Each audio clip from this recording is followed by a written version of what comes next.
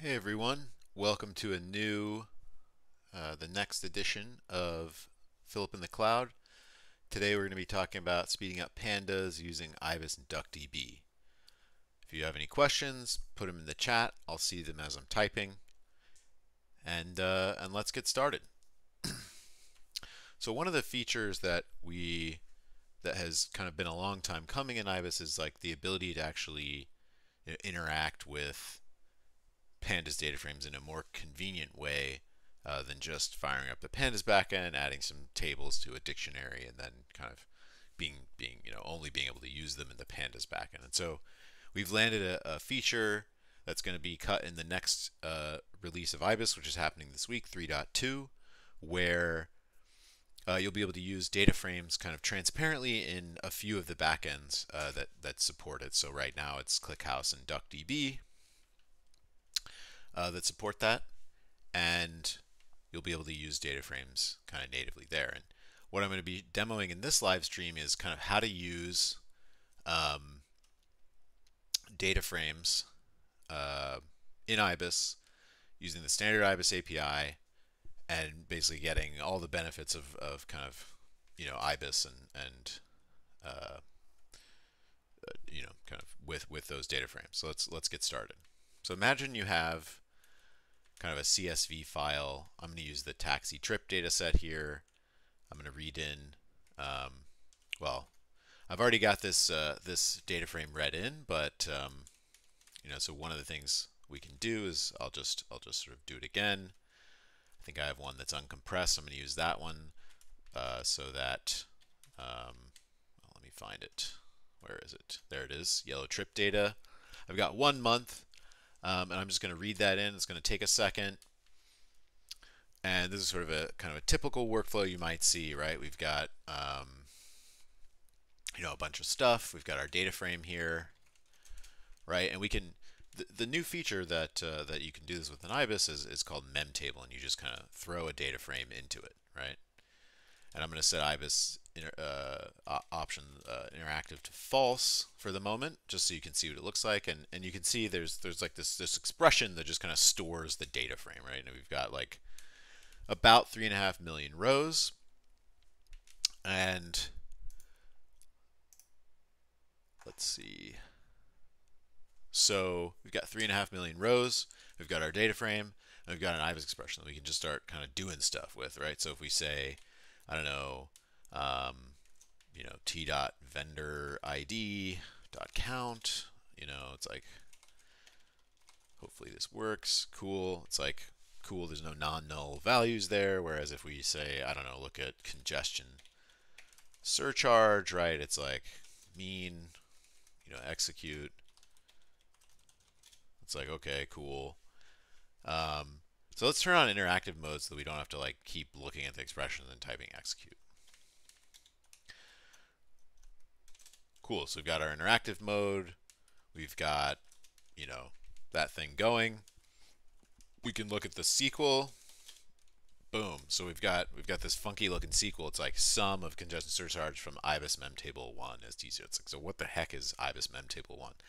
Ibis memtable 1 is the name of a kind of a temporary view that Ibis creates using native facilities inside DuckDB to represent this in-memory table. And DuckDB can actually execute SQL queries against an in-memory data frame, which is pretty nice, right? Because like it's gonna give you all the niceties of a modern fast analytics column store operating on your data frames. And in some cases, this can lead to rather noticeable performance improvements, on the order of somewhere between 20 and 30x. We'll see that here in a bit, but basically, kind of once you get into the 100 million row range, things start to add up with pandas, and you'll be able to see the difference. And I'm going to be showing that here in a second. So all we did was we just sort of created this expression, and then we started running Ibis expressions just on this data frame right away. So that's a new feature. It may seem super obvious, but we hadn't done it until now. So yeah, look forward for that in the 3.2 release. So you can kind of do the standard things, right? You can do T dot. I don't know. What do we have? We have. Let's look at passenger counts. And Ibis has a value count, so it sort of gives you the group by information. And we see we've got some like somewhat ridiculous numbers going on here. We've got things with 7, 8, and 9 people in a taxi, which I don't know of any taxis in New York. Lived here for 20 years. I don't think I've ever seen a taxi that could hold 9 people safely. So that's kind of interesting. And it looks like we've got 4, 9, 14. So we've got like 27 rides that have 7 or more people in them. That's kind of funny. We've also got, at the lower end, we've got some rides with 0 people in them. So that's kind of interesting. Like, what the heck is going on there? And again, you can look at the SQL here and say, okay, what does that do? Well, it's passenger count, count star on Ibis mem table 2. It's Ibis mem table 2 because that's being automatically generated, and we created a new, we called mem table again, so that's going to increment kind of an internal counter. What else? Let's do the performance comparison. So I'm just going to generate some data to make sure it kind of has the scale that I care about. All right, this is not particularly interesting with respect to content, but it has sort of the size that I care about, which is like a grouping key that's low cardinality, and I'm going to do a summary on that. So with Pandas, you can see, let's do a value counts on the path on. Let's do a value counts on B, and we'll see that took about about 3 seconds, right? So let's throw that in a mem table. And let's do the same thing. Since Ibis has a value count, so we can just do that again. And we see it actually took, 800 microseconds, right? So that's pretty fast, right? So we've got, 2.92 seconds. It's like, how many microseconds is that? Well, times 1,000,000. Divided by 794 microseconds.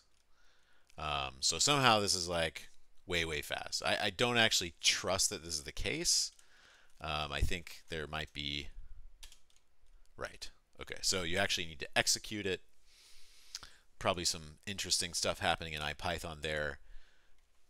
And now we have like a much more sort of reasonable timing. 800 nanoseconds would, be about 3,700 times faster, and that doesn't seem reasonable. So if we do the comparison now we're in milliseconds, so let's multiply by 1,000 on the numerator. And now we see that this sort of simple computation that you'd think might be pretty fast in a system like Pandas, is leaving some performance on the table here. We've got it's 25 times faster. So look out for this feature in Ibis 3.2. It's going to be pretty killer. You should be able to use these mem tables kind of wherever Ibis kind of accepts a table expression as input. So for example, like in a join. And that's the end of the stream. Just wanted to show that off before we release 3.2. So thanks everyone for watching, and I will catch you